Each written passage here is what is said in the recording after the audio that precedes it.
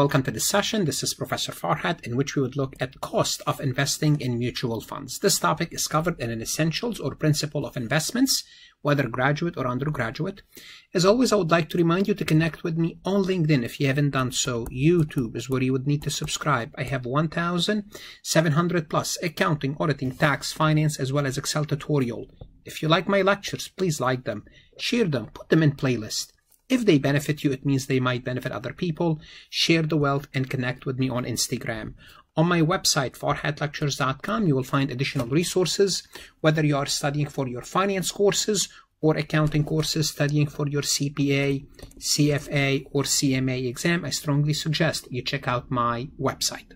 So before we talk about the expenses associated with buying mutual funds, we want to know how mutual funds are sold. Well, mutual funds are sold directly, basically from the fund underwriter. The underwriter is the person that creates the fund. They can sell it to you directly. They can sell it to you through mail, their offices, over the phone, or over the internet. Most of the time, you buy funds usually over the internet, and if you have a broker, you can buy through the broker. Investor can contact the fund directly to purchase the shares, and usually you do so through the internet. You can also buy them indirectly through what's called sales force. And who are the sales force? Basically, we're talking here about brokers or financial advisors.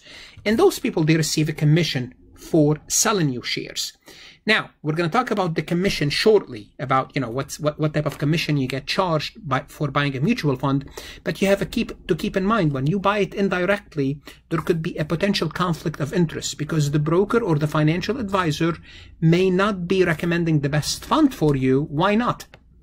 Because they might be getting a fee, and if that fee is higher for them, they may recommend the fund that generate more fees for them. So just be careful about that. The best way is to read the prospectus and determine if that's a good investment for you or not. Also, mutual fund can be sold through financial supermarkets like banks, insurance company that can sell shares of many different funds. So those are the three ways that you can buy a mutual fund. Now, it's very important to understand the fee structure of a fund. How are you going to be charged? Because a fee is important. When you are charged a fee, that's going to lower your return. So it's very important to understand the different type of fees. Okay, so an individual investor choosing a mutual fund should consider not only the fund stated investment policy and past performance, especially past performance doesn't indicate future performance, but also fees and other expenses, because what matters is, what is my return at the end of the day?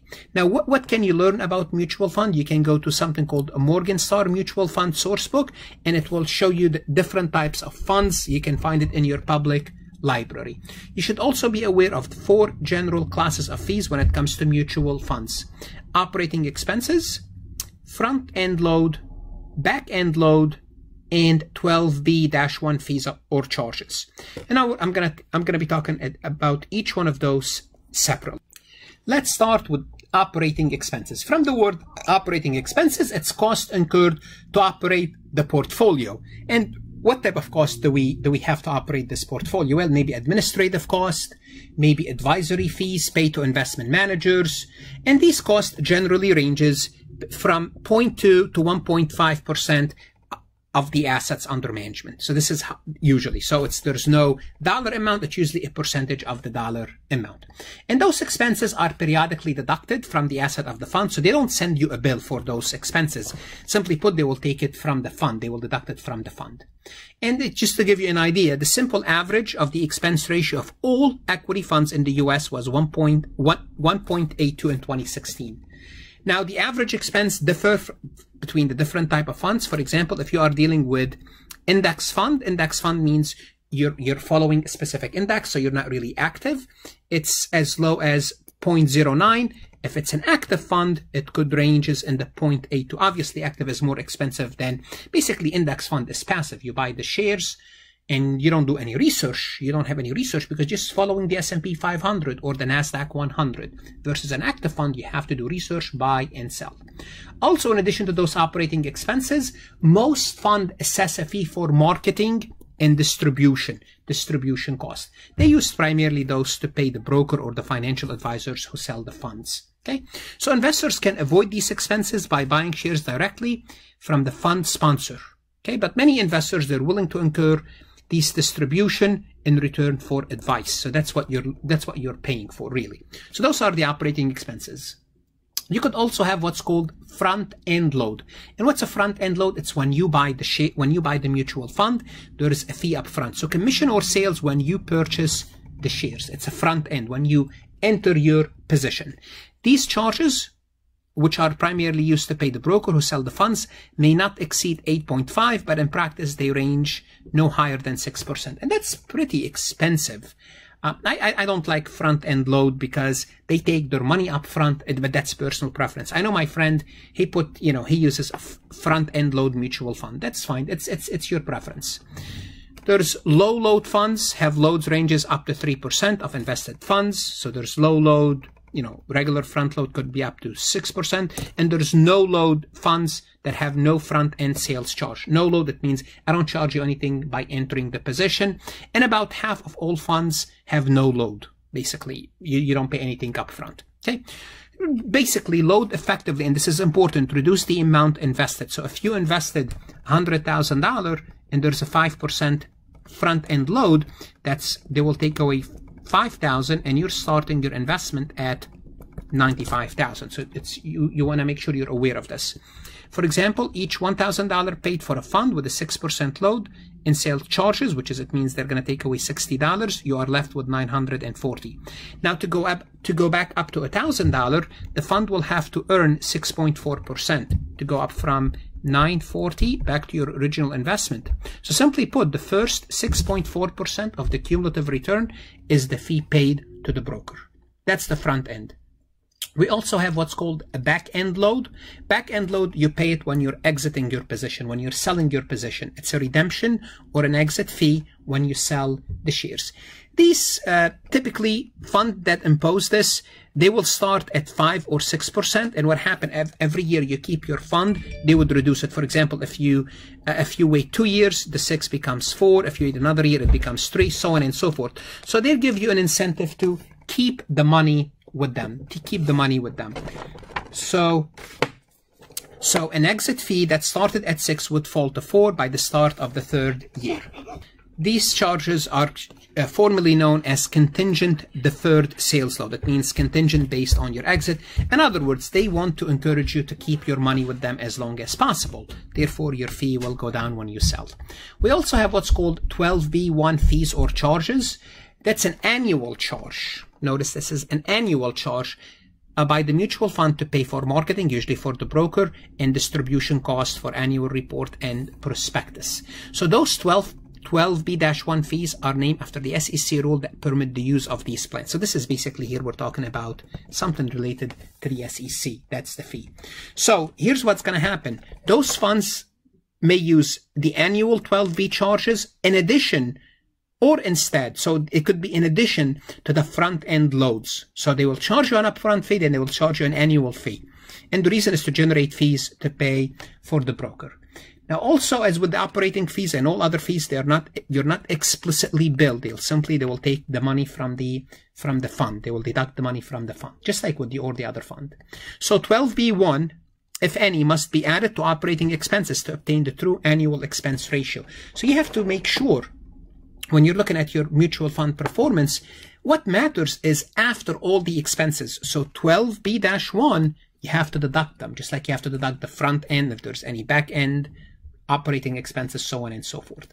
So the SEC require all funds to include in the prospectus a consolidated expense table that summarizes all the relevant fees. So when you look at your prospectus, you should know, and it should be pretty straightforward, and being able to read those expenses. Usually, they're limited, the 12b-1, to 1% of the fund's average net asset per year. So asset minus expenses, you will take out 1%.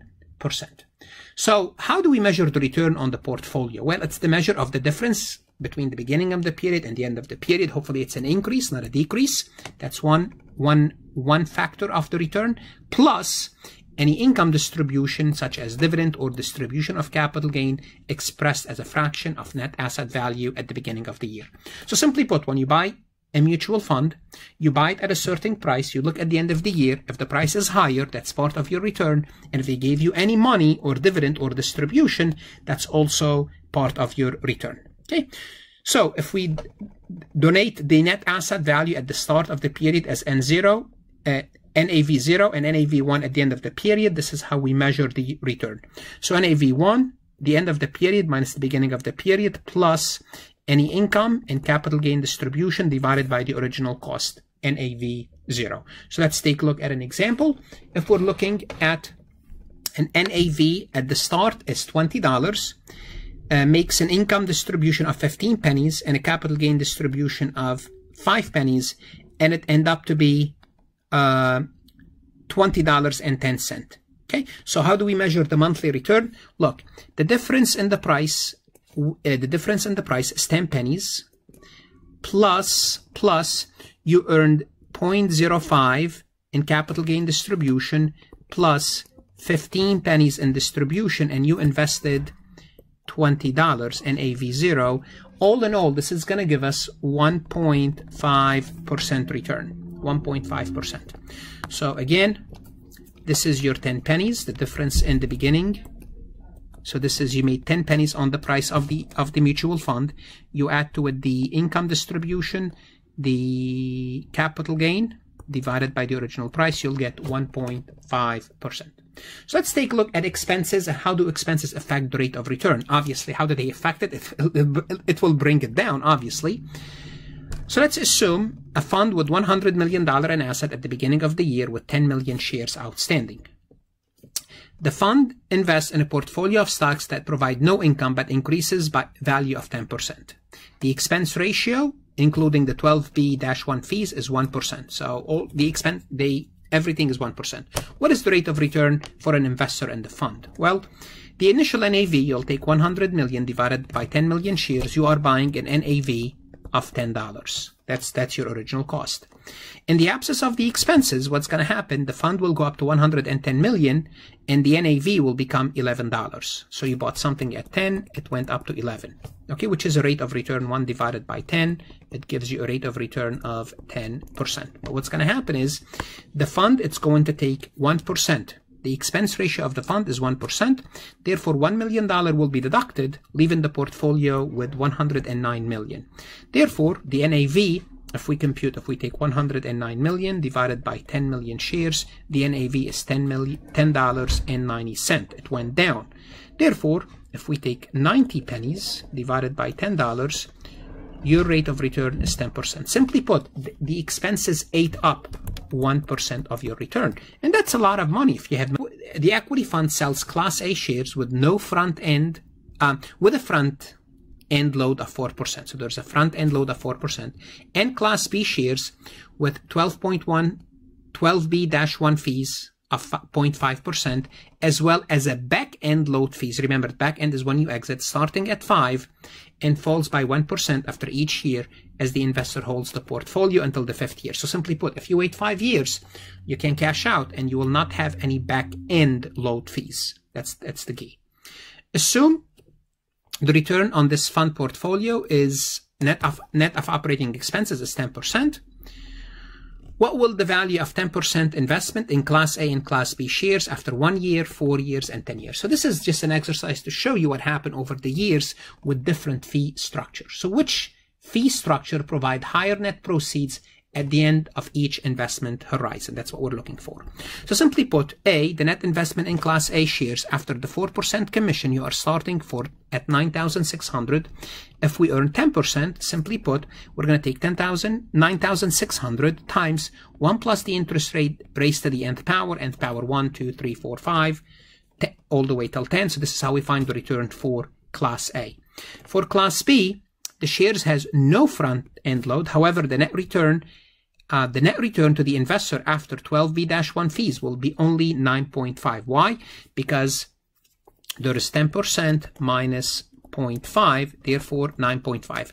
But remember, starting year 1, year 2, year 3, you still have to deduct. After year 1, you have to deduct 4%. After year 2, 3%. So there's also, you have to reduce your percentage until year 5. So let's take a look at the actual numbers and see what it looks like. So after a year, Class A will take 9,600 times 1 times the 1 plus the interest rate raised to the nth power. Hopefully you know this formula from your principles of finance.